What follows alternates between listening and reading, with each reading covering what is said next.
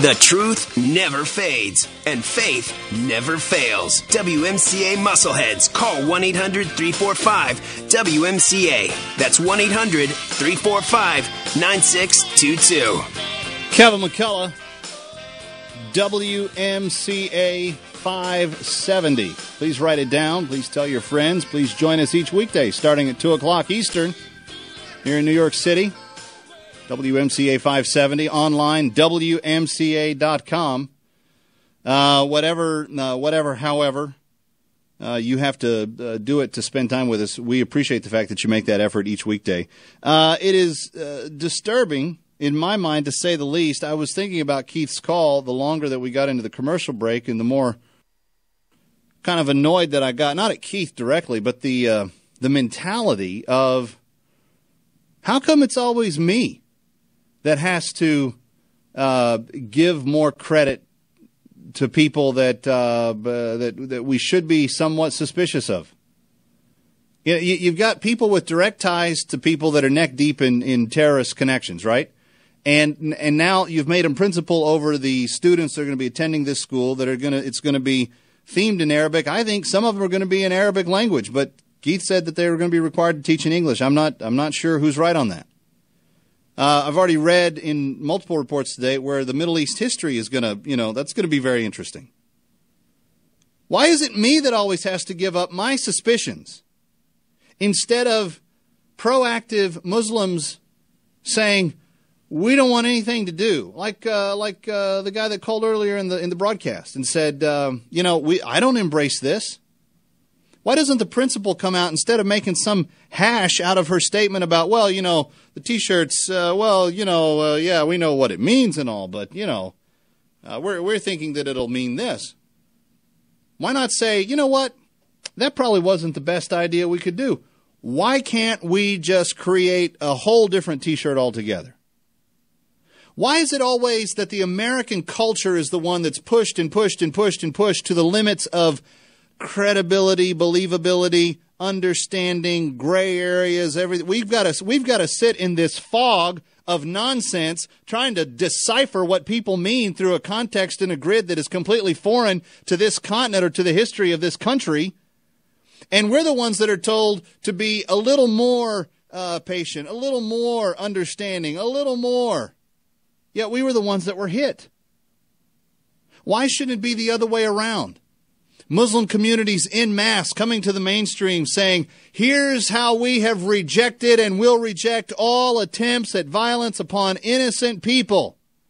And sign a counter fatwa, if you will, joining us in our fight against the terrorists, saying if necessary, we will go to battle with you to see to it that the terrorists are defeated. And we will do it philosophically and intellectually and emotionally and, most importantly, physically. We will stand side by side with you.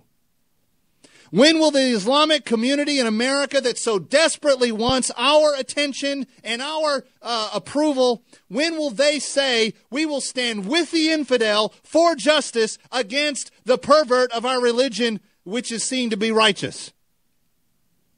When will that switch come about? When that switch starts to happen, Keith, then maybe I will give people the benefit of the doubt. When I see the Muslim community in mass say,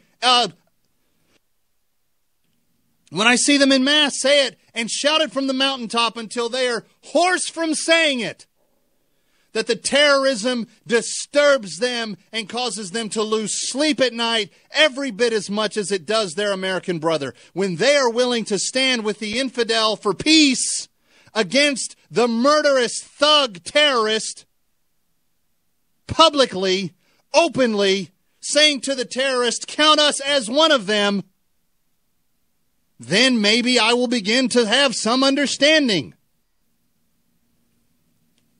I hope that I'm not the only one in America that is sitting here scratching my head at why I'm the one that's always wrong.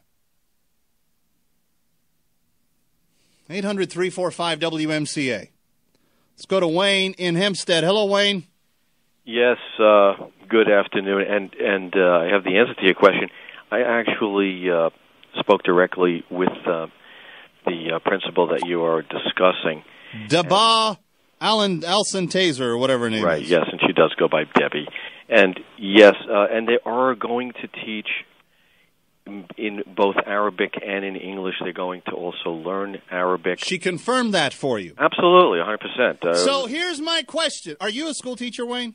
Yeah, I was actually interviewing, and I will just add, it was kind of an interesting interview because I didn't get into faith matters since it's a public school, so sure. It's not going to be an issue that we would discuss.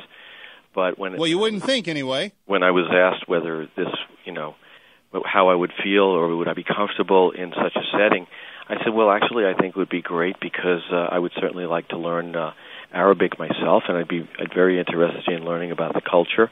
And I think I'd make a great contribution to having a Semitic background myself. I never got a call back, but that's neither here nor there. But to answer your question, it's simple.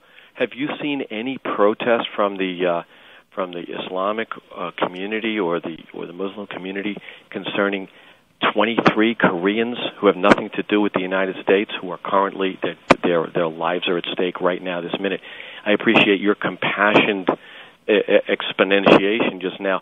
The big problem is they will never come out, and it's time for us to just be Americans and stop the nonsense. Yeah, and I appreciate the attitude there, Wayne, because I find it interesting. And first of all, here we are going to have some education taking place in Arabic. What are they going to be saying in those classrooms, and how can we, the average taxpayers in New York that speak English predominantly, be assured of what is going to be taught in the Arabic classes, in the Arabic sessions that are going to be taught in this school? That's a huge red flag in my mind. But secondly, Wayne is exactly right. It's not an act of arrogance. It's not an act of discrimination against another religious group.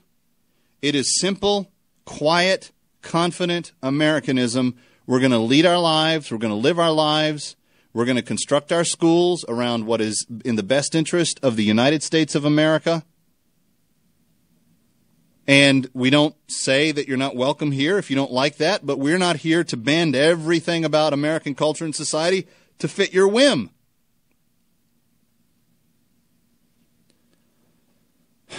It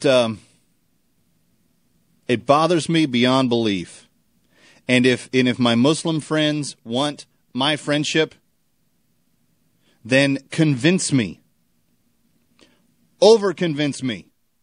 Convince me until I'm sick of being convinced that you've got my back and that your crosshairs are aimed at those who you say have perverted your religion. Because here's something else I have learned from talking with Islamic scholars about this particular issue. Muslims in a non-Muslim dominant society are instructed in the Quran by the clerics to lie. The imam says if you are in the minority, then you say whatever you have to get along. You blend in, you become whatever you can within reason and not violating your Muslim practices day in and day out, but you say whatever you have to. But when the culture becomes Muslim dominant, then you become fundamentalist, devout, and you move back to the hardcore category.